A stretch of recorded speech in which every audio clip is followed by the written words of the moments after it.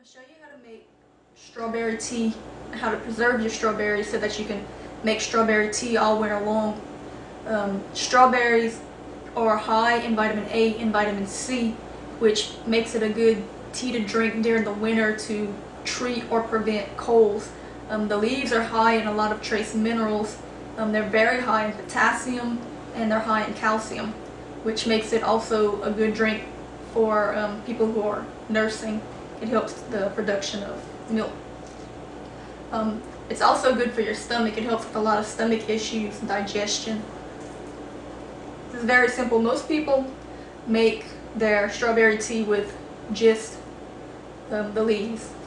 I like to add some strawberry to it just to give it more taste. Strawberry tea is extremely delicate.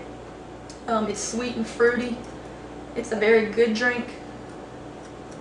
And all I'm doing right now is I'm just cutting my strawberries into very thin slices. The thinner the better.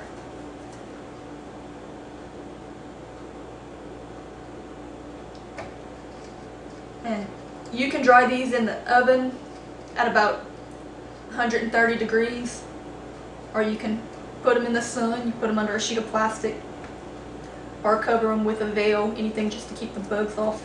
Like I said, the thinner you cut them, the quicker they'll dry. But if you have a food dehydrator or racks, you can just set them out under lamps or just in the open air. As they dry, it smells so good. It's going to make your house smell so good.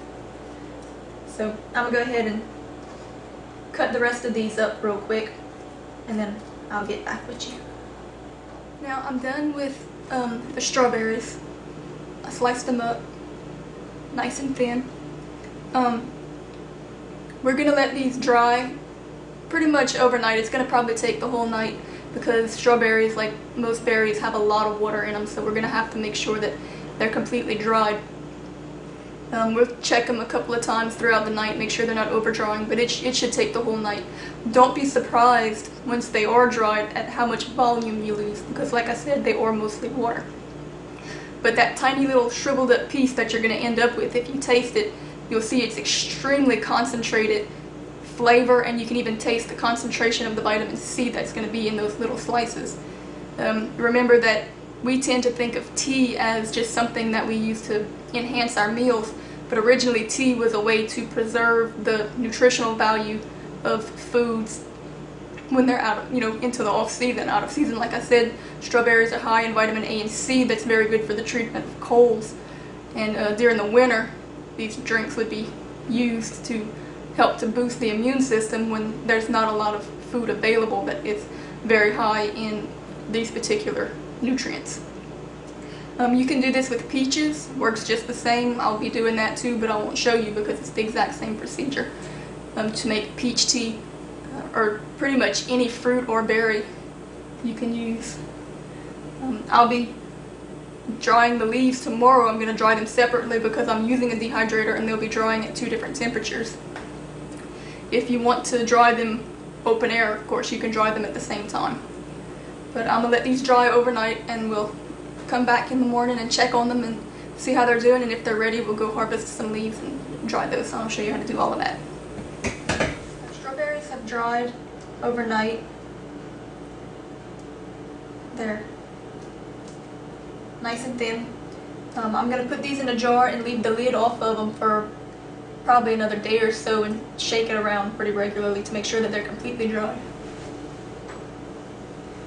And all I'm going to do is I'm just going to take a mason jar, put all these little chips in the jar, and then we're going to use these racks to dry the leaves that I'll harvest it.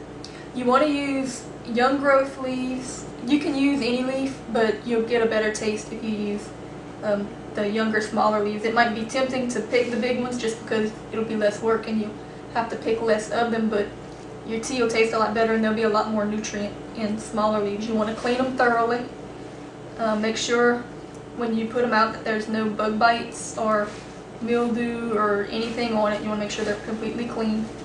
And then we're going to dry these. It won't take nearly as long as the berries. Okay, I've already collected all of my strawberries if you remember yesterday I told you that you would lose a lot of volume.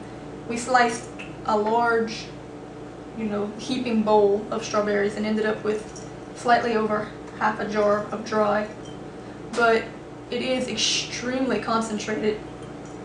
It actually tastes pretty good. It's a little bit like a fruit roll-up. And there's a lot of flavor in there. So this is going to work very nicely. Now, once your leaves are clean, I'm going to de-stem them.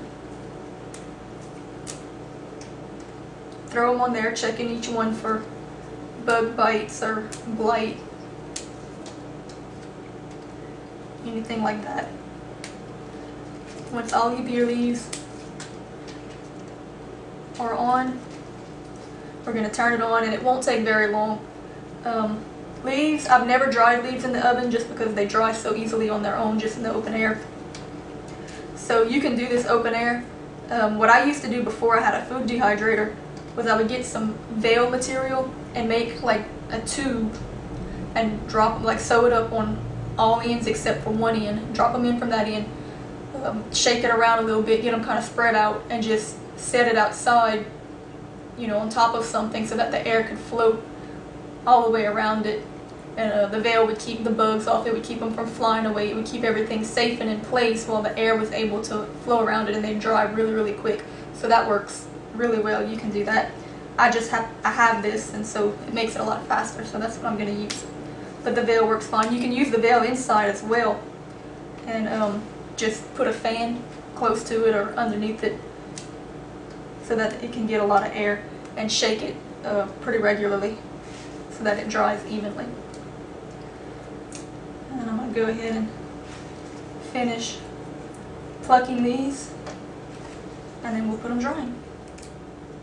Something you do want to watch out for when you're cleaning your leaves are slugs. I don't know what it is about strawberries and slugs, but they love it, and there are always a lot of slugs, so you want to make sure that everything is clean before you start dehydrating, because you don't want to dry up slugs with your tea leaves.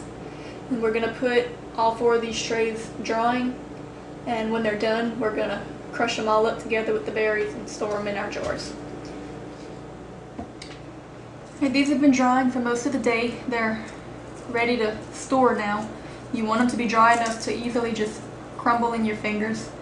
I'm going to crush all of these, and then I'm going to use about half of these berries in this jar and half of the leaves in this jar. So I'll end up with 2 jars that are half berry, half leaf. I suppose you could do this with a food processor, just a few quick blends, and it probably would chop it up. I don't know, I've never done it that way, I always crumble them by hand. But basically that's it. You just, as long as they're dry enough to easily crumble, you're going to crumble it, and that'll be your tea leaves. You can either put it in a silk bag, a tea ball, or you can just brew them directly, steeped into your tea.